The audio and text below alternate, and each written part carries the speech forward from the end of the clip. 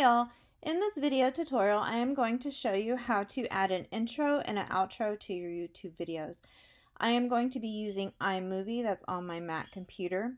If you have a PC, I don't believe you can use the iMovie app, but you can also use a software called Camtasia to do this. So the first thing we want to do is we want to add the intros and outros and videos to the section right here. So I created a new project and then I've already added the video I want to use, and now I just need to add the intro and outro. So what I'm going to do is I'm going to open my folder and I'm going to search for my intros and outros, and I'm going to click and drag them to this section here. Oh, sorry, give me a second.